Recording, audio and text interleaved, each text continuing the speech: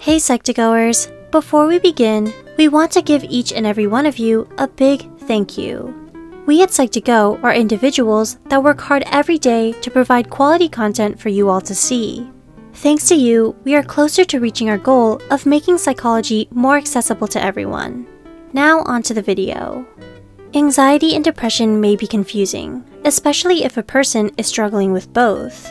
These mental disorders can be co-morbid, meaning someone with depression can also have anxiety symptoms, and vice versa.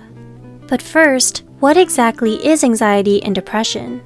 According to Medical News Today, anxiety disorders occur when a person regularly feels disproportionate levels of distress, worry, or fear over an emotional trigger, while depression is a mood disorder characterized by persistently low mood and a feeling of sadness and loss of interest. Living with both disorders can be challenging. Let's have a look at the different and common symptoms of anxiety and depression. Some anxiety symptoms are, but not limited to, excessive and ongoing worry and tension, an unrealistic view of problems, a sense of impending danger, panic, or doom, restlessness or fatigue, the need to go to the bathroom frequently, and insomnia.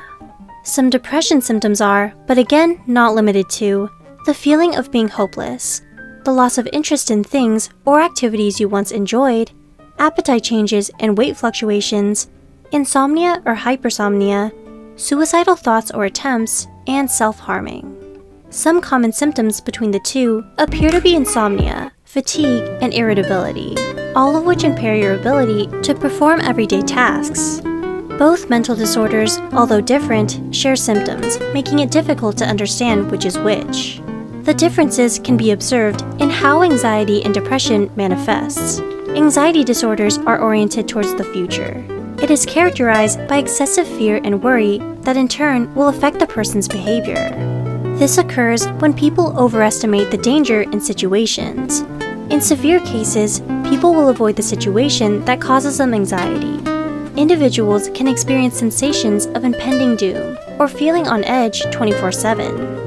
If the anxiety disorder is not controlled on time, people can experience panic attacks, and their daily function will become affected. Depressive disorders, on the other hand, are oriented towards the past.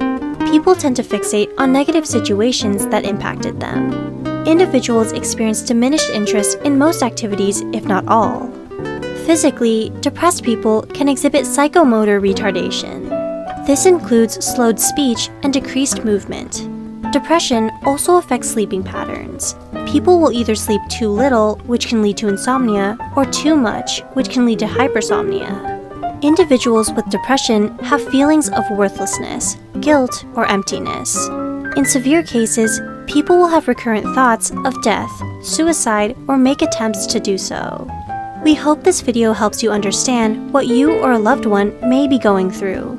Please keep in mind that if you are struggling with either or both disorders, you are not alone. Asking for help does not make you weak, so please don't feel ashamed to do so. If you think you may be exhibiting signs of anxiety or depression, please see a licensed professional. Feel free to share your story with us in the comments below. If you thought this video was helpful, please give us a like, and share this with someone you think could use the help. If you want to watch more videos related to this topic, try checking out our mental health care playlist. If you want more psychology content, be sure to subscribe. And as always, thanks for watching.